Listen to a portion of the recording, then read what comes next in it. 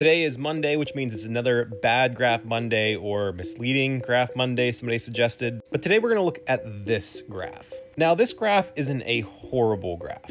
However, I always remind students when making a graph to ask the question, what is this graph trying to represent? What are we trying to understand, or what are we trying to portray from this graph? What I am interpreting from this graph is that the origin of food in the UK, half of it's made in the UK while the other half is not. Do we gain a better understanding of where these foods are coming from by showing each little pie here in the pie chart? I would argue no. I mean, you can see these little parts of the pie chart and the lines that point to the origin country. It's really hard to tell which country. I mean, there's just a jumbled mess there. I think this graph would be easier to understand if all of these countries were combined to one, or maybe even just combine all of these, maybe have the top other ones here. You can see like the Netherlands, Spain, France, and then just combine all of these other ones and show, hey, this big chunk here is from all of these countries. Because I would argue that's what the